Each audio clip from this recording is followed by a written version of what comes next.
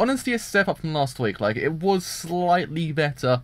I would say it had some more feels towards the end of the episode when she realised she had, like, kind of leave the world that she wanted to be in the real world, to basically accept her family, rather than not go to this family where she does, I guess she doesn't really belong. And again, I've seen this done before, and I've seen it done better. But I think it's just Kyoto Annie's charm that it kind of maybe like it a little bit more than I should have done. Even if the characters are borderline retarded sometimes, like, there were times when I was just like, come on, don't. I mean, when Ruru just gave Mai the actual food, I was just like, really? I was kind of like, no, you don't do that. And then Haruko just ate it. I was like, you don't do that, man. It's kind of like you don't go into a different world and start eating the food. It's against the freaking law. You just don't do it. It's like bro tip number 1. You just don't eat the food. Like, it's just, you don't. But, I guess, what can you do? Basically, yeah. So the whole episode just centered on Riena. This whole episode basically was her. It was depressing, the fact it was basically just looking at the life that she lives, like the personal life that she lives. Because up to this point, we don't really know much about her. So we kind of like, we learn more about her family. She has a kind of family that's not really accepting of phantoms, and her being kind of this person that cunts down the phantoms. So they're kind of like, nah, mate, you can't be doing that, okay? Fam, all right, sit down. You can't be doing this. And then she's kind of like, well, guess what? F you all. And then she goes to a different world, and basically she lives in a world full of bunny rabbits and rice.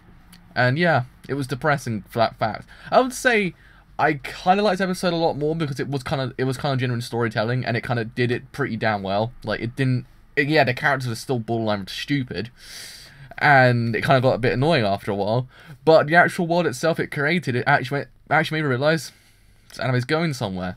And even though it did basically take it to Kyoto Annie land, but still, it was a nice world, and the aesthetic lended to it basically lended itself well to it. Like, the aesthetic style was the best bit of the whole episode, in my opinion. Besides the actual bunny rabbits, kind of representing something that's cute and kind of welcoming and kind of like loving. I kind of like that idea. These kind of like animals just show a loving kind of idea, because again, an animal is always represented as love. In a kind of this kind of thing, how I see it as an animal is just like, you sort of know it's a loving kind of thing. But yeah, I mean, it was pretty damn depressing. And Mai basically then eating the food as well. I was when Mai just ate the food, I was like, come on, really?